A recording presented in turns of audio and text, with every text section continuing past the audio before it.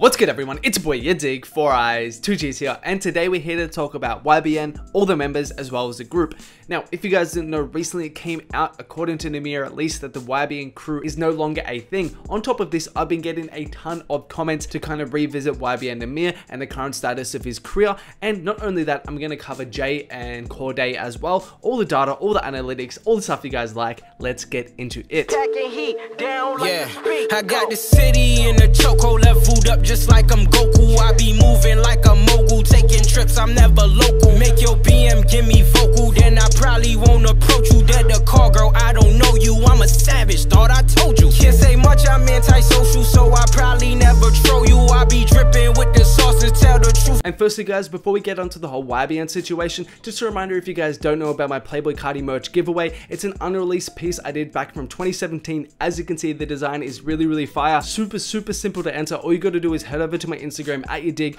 be following me, like the post, tag 2 friends in the comments, and you're in the run-in to win. I do ship anywhere internationally and I do pay for the shipping myself, so no reason not to enter. As I said, go over to my IG if you want to enter, link will be in the description, but let's get onto the video. Okay, firstly, let's kick it off with YBN Nahmir. Now, I'm going to kind of use some updated statistics that I've got access to and then kind of break them down. So first of all are his Spotify numbers, and as you can see right here, they've been kind of inconsistent and pretty much on a downward trend for a while. We saw him at about 4.5 million this time last year, and then you see this big spike over there. That really doesn't mean much because that's when he dropped 2-seater with Offset and G-Eazy, and that got a lot of playlists and a lot of money invested into it, so of course you'd see the numbers kind of rise. But since then, as you can see, it's been a pretty clear decrease in numbers for him, and he's sitting at about 3.4 million monthly Spotify listeners right now, which is not a good situation considering last year he was higher than this and he really wasn't dropping too much music. So yeah, I definitely wouldn't say his career is finished or is completely done, but he's definitely on this steady decrease right now. As we know, he's dropped 2 big league singles with huge artists. We had F It Up with Tyga and City Girls, and then we also had 2-seater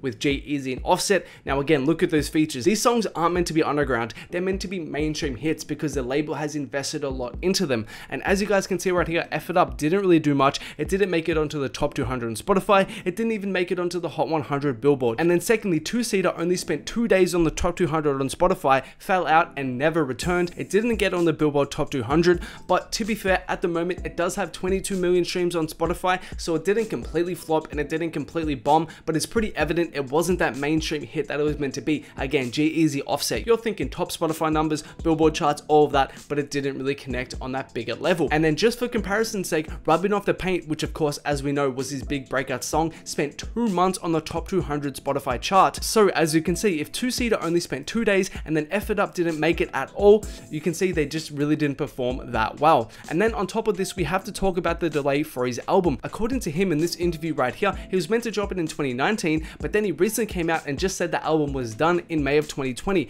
but we haven't really heard much about it since. If I was to guess, like I said in the last video, and it was pretty accurate, Atlantic have kind of gone, whoa, hold up, we dropped 2 big lead singles, they didn't really do much, we kind of need to hold out on this album, wait for another hit, let's put out another single, let's see what's good. But yeah, that's just kind of my speculation, but it's very clear it's been delayed by the album, at least to me at this stage.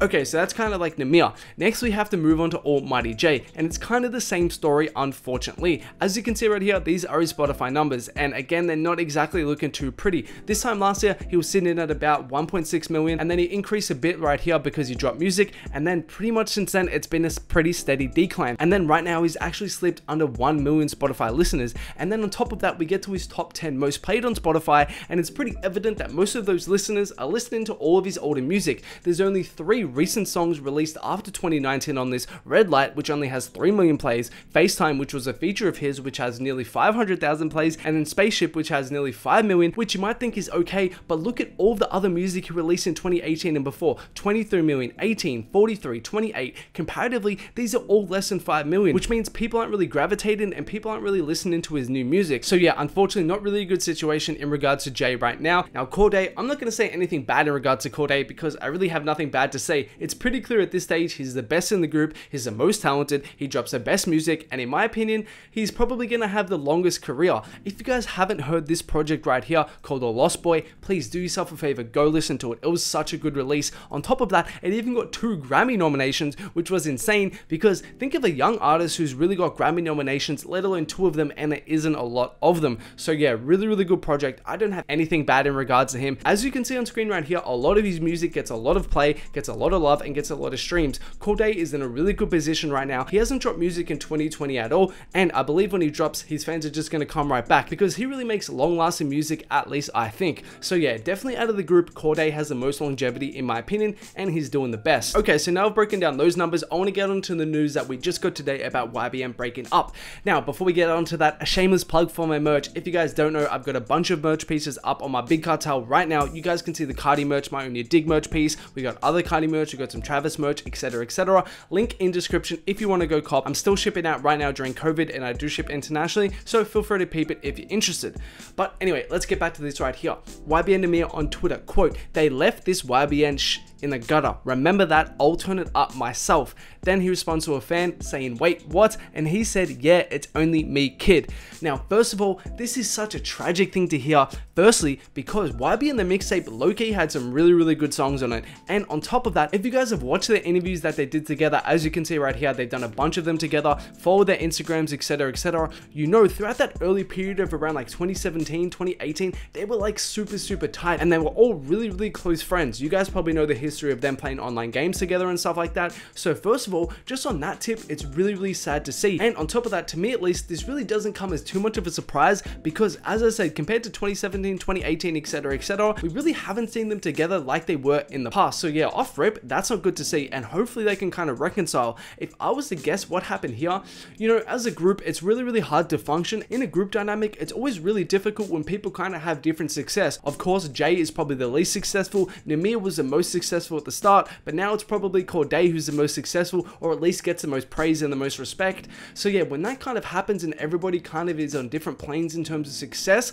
it can lead to hurt egos, tarnished relationships, and people just not seeing eye to eye. So I'm guessing some of that played a role in it. On top of that, maybe it's like a personal thing when you kind of just outgrow some of your friends you had in the past. You guys know this, you probably don't have the exact same friends that you had 2 or 3 years ago, and if you do, maybe the closest of your relationship with them has changed because, you know, they're still growing up, they're still young, so they're still kind of developing and figuring out who they want in their life still. So that could also be a factor in this case. Also, what is a little surprising to me though, we kind of haven't seen this come out publicly before, at least what I could find, and at least from what I've seen. You know, when this happens, sometimes we'll see rappers go on Instagram and kind of call out their group members, you know, shame them publicly, etc, etc. But from what I've seen, we really haven't seen them beef, at least seriously recently at least. So yeah, it did come as a little bit of a surprise, but overall the news didn't come as too much of a surprise, but it just kind of sucks to see, especially as a fan of their music like I am. But yeah, let me know what you guys think about this in the comments below. One, who do you guys think is the best and worst in YBN? And secondly, why do you think they broke up? Do you think they're going to get back together? Let me know. Also guys, just a reminder about my Playboi Carti merch giveaway that I'm doing. As I said at the start of the video, super easy to enter. All you gotta do is follow me, like this post, tag 2 friends in the comments, and you're in the running to win.